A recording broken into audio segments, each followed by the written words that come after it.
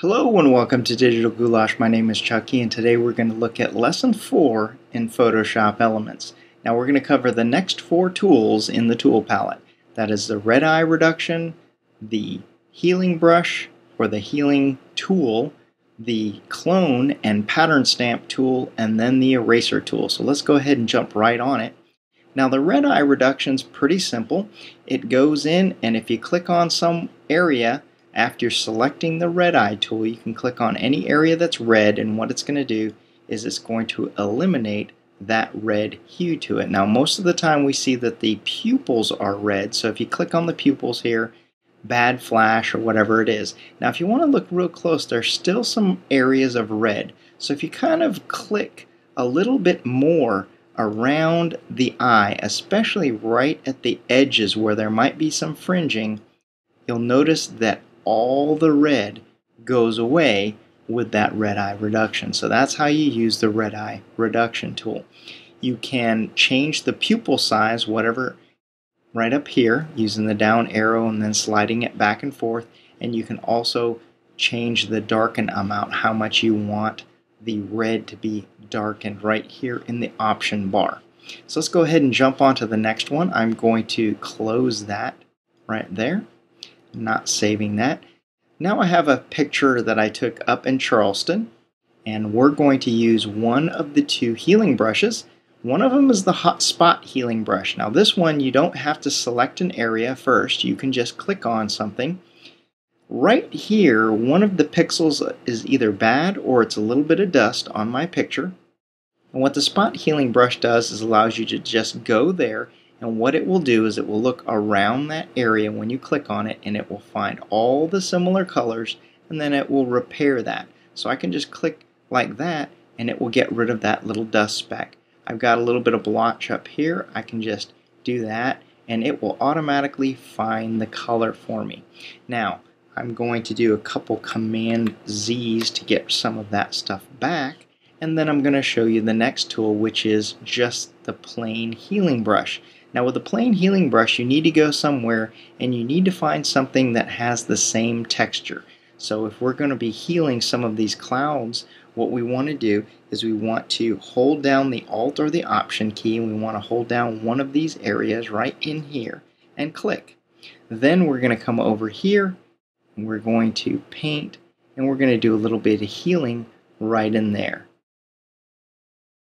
And then it's going to heal that area right in there. You can still use it with this by going over and holding down the Alt or Option key and coming over here and clicking on a target and then pasting it over there. You can still get rid of these areas, but what the healing brush does is it looks for a texture. So maybe you had some sort of a texture that you were trying to match. What you do is you go over to that texture and then you paint on your item that you want to get rid of, and then it will match the color for you.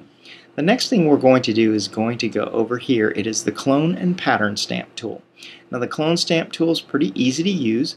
If I wanted to clone this tree right here, I might want to grab a little larger brush. I can use the bracket key to the right to make this a little bit larger. And then what I'm going to do is I'm going to hold the Alt or Option key down. That selects the little target that we have right here, and I click on it. Then I move that over to another area. You can see that there's a little black piece right there, and it's going to clone whatever I have. And as you see the little plus mark, you can see that I am cloning that tree. So I'm just going to kind of follow that tree. I'm going to paint right in there, right on that tree. And I could do a much better job, but I'm going to select just this tree right there, and I'm going to clone it just like that. So there we have a clone of that particular pine tree right there. So that's the clone tool. Let me go ahead and do a Command or Control Z, and then I'm going to show you the pattern tool. I'm going to click on this and go to the pattern tool. And then up at the top in the option bar, you can see that there's a drop down box and there's a bunch of wonderful patterns here. Now, the problem is what if there isn't a pattern that you like? Well, the first thing you have to do is go back to one of the previous tools that we used, and that would be the rectangular marquee tool. And then you're going to go and you're going to select a fixed ratio. And that fixed ratio is 1:1 because you want to have a nice square. So I'm going to go over here and I'm going to select a pattern of clouds right over in here. I'm going to select that. And there we have it. That's a pattern of clouds. Then I can come over and I am going to go under the Edit menu and select Define Pattern from Selection. So right there. And I'm going to call that one Clouds and select OK. Now I can get rid of my marching ants, Control D or Command D. And then I'm going to click on the Pattern tool once again. And then when I select my drop-down box, you will now see that there is a new pattern out there, and that is called Clouds. So if I wanted to paint with this particular pattern, I could make my brush just a little bit larger, and I could just paint with that, and it's going to paint a pattern of clouds right in here.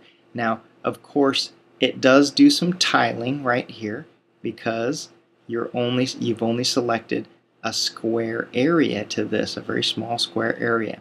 And there are ways to get rid of these tile patterns, and I'll cover that just a little bit later in another tutorial. But right now I'm just taking you through all the tools in the tool palette. Alright, let's hit the Command Z or Control Z. Let's go ahead and get rid of those clouds. Let's go ahead and take a look at the eraser tools. The very first eraser tool is just your standard eraser. Now, right off the bat, this layer is locked. So if I try to erase with that, you'll notice that it leaves a blue mark. And that's because this is a background layer. And what it's going to do is it's going to fill in your background color when you try to erase. Let's go ahead and hit the Command Z right there. So if you're trying to erase on a layer that's locked and you don't want to unlock it, you can go to the next tool, which is this one right here, the Background Eraser tool. Now this time when I erase, you'll see that there's a checkerboard pattern right there. And after I finish erasing, you'll notice that there is no lock right here. It has to do that because now you've just converted your background layer into a standard layer that's hovering. And it has now a transparency to it. Now why are the transparencies important?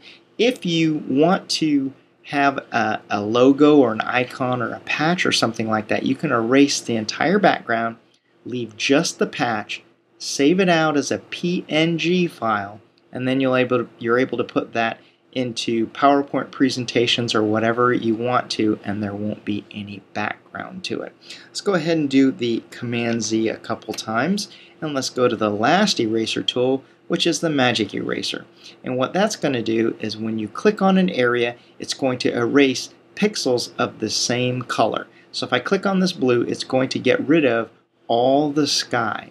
Now, of course, we have some clouds down here, and those have a little bit different color. So if I click on these areas, it's going to start getting rid of some of the rest of the background right there. So it's kind of a cool thing to be able to get rid of these backgrounds. Really easy using the Background Eraser tool. So that's all we have for today. The Red Eye tool, the spot healing, and the regular healing brush. This one's just for spots and specks usually, and this one is if you want to match a texture and a color. This one we had a single clone, if you're going to clone something singly like a tree or something, and then the other one is the pattern stamp, which you can select a pattern from this drop down box and actually create one using the rectangular marquee tool. Last we covered the eraser tool, standard eraser tool if you're on a regular layer. If not, it puts a background color on things.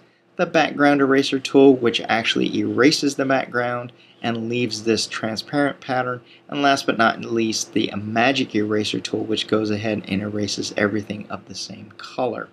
This is Chucky. If you haven't done so already, please subscribe to my videos, give me a thumbs up, and tell your friends where you found this video. Cheers!